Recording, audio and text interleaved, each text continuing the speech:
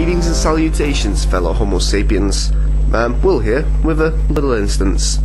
Yeah, get Scarlet Monastery Library. It's the second in the Scarlet Monastery lineup. The first one obviously being Graveyard, which I did earlier, and this one being Library. Library, I always thought Library was quite short, but to be honest, this took us about, well, including running back for the quest and sorting something out at the end, it took us about 15 minutes. Which is, don't get me wrong, it's not long, but I thought this one was ridiculously short. Anyway, pick the quest up there. You get a nice smexy ring at the end, all is well. And the Tauren Warrior charges in, doing his job. He did a fantastic job for this run, I have to admit. Basically, these mobs put a debuff on the tank that increases holy damage taken, which stacks up to 5 times. It's worth dispelling if you've got the mana for it, but I wouldn't worry too much about it. Leave it on if you're healing. What you do need to look out for is Hammer of Justice. That basically stuns the tank, and you need to dispel that ASAP as soon as possible.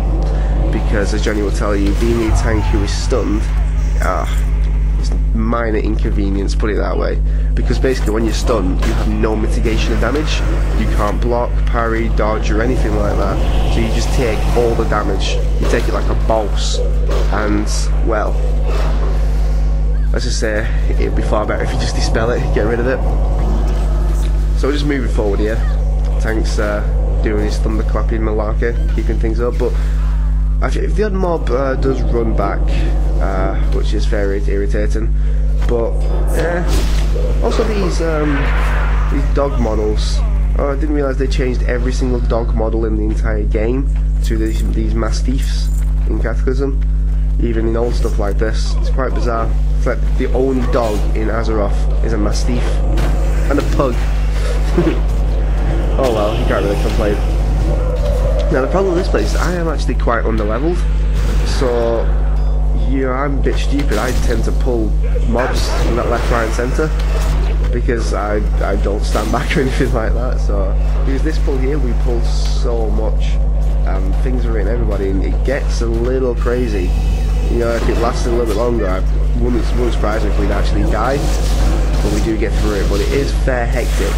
So if you're looking to how to heal a tricky pull, this is a fine example. What I'm tempted to do is slow this down and put it in like a pit stop type video like Johnny did. So we've got mobs hitting everybody, we've got mobs hitting the hunter, we've got mobs hitting the mage, mobs hitting me, and mana portioning. It's going a bit hectic. I honestly thought things were going to be a bit horrible, but luckily we'll get through it. All's hunky dory. Everybody's dead. Everybody's dead, Dave.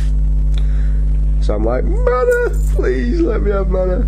And unfortunately, what's happened with Cataclysm is mana pools have increased dramatically because you get all your spell power from intellect, so there's a lot of intellect on gear. However, they've not increased the amount of mana you get from water, so you end up, if you have to drink, drinking for frickin' ages. But oh well. Release the hounds. The Houndmaster Lockheed, I think. Side note, this guy's brother is up in Light's Hope Chapel. Well, he used to be in Light's Hope Chapel, but he's moved down. Anyway, you know, he's basically an NPC. That's why it's nice how the lore twists around like that. But unfortunately, his brother's now undead. GG. Anyway, this guy doesn't really do much, but he does have 3 dogs attacking you. Which is, yeah, it's a nice little AoE pull, you know, gives the tank something to do.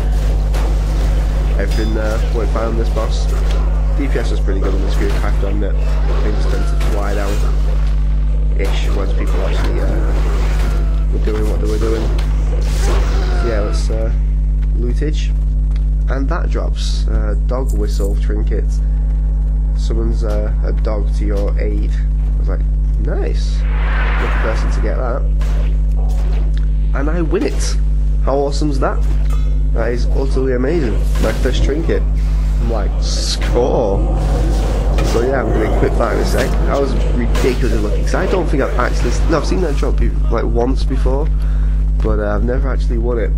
So I was well happy with that. Because it's basically got a 10-minute duration and a 10-minute cooldown. So if you can have a dog summoned. So I pick up the next quest, which is just pick up a book in the next room. However, I get a whisper from, I think it's the hunter who whispers me. It's either the hunter or the mage. Basically saying, I don't know why the tank and rogue rolled on that. But I'm like, dude, it's a novelty item. Anyone can roll on it. It's like, if you ever done to a man, there's a trinket in there that summoned 3 gnomes to assist you. Anybody can roll on that. It's novelty. It's like a mount or a mini pet. Nobody really cares. It's like a fun item to put in the game so anybody can have it. Now I'm a bit stupid here. I stand too close to that group and the whole thing, so don't do what I'm doing right now. Always look where you're going. See, there's the Hammer of Justice again. I thought he was being lazy, but he's not. He's been stunned. Like a pretty good, decent tank, but we end up pulling so much. I actually feel sorry for this tank, to be honest. He has a lot to deal with. He's been stunned, he's taken a load of damage, and we're pulling mobs left, right and centre. But we do get through it. It's all hunky-dory. There's also a chest in that room, which I can see spamming on my screen now. The green items that are pretty much no use to me. I think I should mention that I got the boots from Nomaran off screen, off the like poisony type boss, Acid Walkers. I was very impressed with that. My gear at the moment, especially after this run and then another one, is looking sweet. I'm very much twinked out, very happy with my character at the moment. But I'm probably going to be doing a pit stop video, because I've basically got footage of this and footage of the first area Marauding to make, to edit and whatnot. So I expect those up. Basically I've got a couple of days off, so I'm going to just spam videos out like crazy. So remember to subscribe, people. Also, shameless self-promotion, if you want you can follow me on Twitter. I'm going to put my Twitter name up on the screen now. It's WillJ_moon. Follow me on Twitter. I'm usually talking about random rubbish, what's going on in my life, you know, WoW. I talk quite a lot about WoW. And a bit of Doctor Who, because I'm a massive Doctor Who fan. So yeah, so if you're interested, follow me on Twitter. Go do it now. Anyway, back to the instance. We're just ploughing on through. I'm spamming a few mind blasts and holy fires and whatnot and smites, just because the usual thing. You know, if the floor's going well, people don't take that much damage. I've also got my dog out, if you've seen that running about from the trinket. Also, take a look to my left there. Don't want to pull that group, but the tiny size, he wants to pull that group. So I'm like, go doggy! I said, go doggy! Doggy! Why you no go? Lame. Stupid dog. Now he goes. Does he? No, he doesn't. That dog's useless. Okay, I take back that awesome trinket idea. Dog's basically useless. Anyway, let's move on forward. Now I'm inspecting the mage because I'm like, wonder what chest he has. He has the same chest as me, which is a bit poo, because a really nice chest piece drops off the end boss. Basically the boss can drop 2 of 4 items, and I think maybe an epic, I can't remember, but that's like really rare.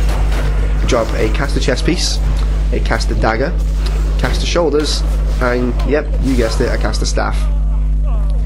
Now I'll let you decide which you think drops. So just moving on here, there's a chest over there, which is unfortunately I can't open while in combat, and the rogue's got the same idea. Either way, he opens it, and it's just a green belt I think the rogue gets.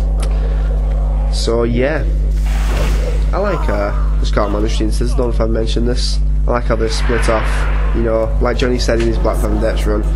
All those early instances that are really big, they have their place, don't get me wrong. But I like how Scarlet Monastery is the same, only it's different. Yeah, it's a bit weird that. Like you fight in the Scarlet Monastery area, but you fight ghosts and stuff, and you come to this Scarlet area, but it's like all monks and wizards and stuff. And then the one after this is Armory. Armory's really good as well. It's actually a bit samey, but it still is really, really good. Anyway, we're moving on to the actual library part, where you pick up the quest item. When I got the quest off that undead dude who was stealthed earlier. so I'm just letting the group know how to pick it up. Well, I don't think anybody really does pick it up unless they've already done it. Anyway, I don't care, I got it. So I'm looking at that caster over there, and I'm like, chastise, interrupt. I love chastise. I really need to get into the habit of using it more often. Because if anything, on normal mobs it can just be used as an interrupt. It is an incapacitate, it's the equivalent of a ranged gouge. I don't know if you ever played a rogue, the gouge move. It's really, really good. But it gets far superior later on when you get chakra. Oh, I can't wait to get that, because that's the reason I'm making this character. Not for the face roll stuff, but to learn how to do the end stuff. I mean, I've actually played around with chakra on my Shadow Priest, and it's, don't get me wrong, it's confusing, but it's definitely fun. And once I learn how to play it properly, I think I'll be kicking ass and taking names there. But right at this moment in time, that's not what we've got to worry about. What we've got to worry about is Scarlet Monastery Library. Yeah, I like that proc as well. And the mage levels. So I'm like, GZ, Mr. Dude.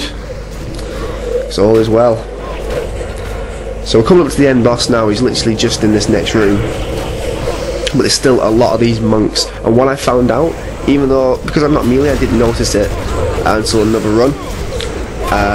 Those monks have an interrupt. So if you're a caster, stay out of melee range because they will interrupt you. Now, like I said, I'm under-leveled and I accidentally pulled the boss all the way from here. That is one huge aggro range. I was like, oh feck. So now we're fighting the boss, the end boss there, and he polymorphs but dispel magic. It's amazing. I love this boss. This is the best boss I've done so far.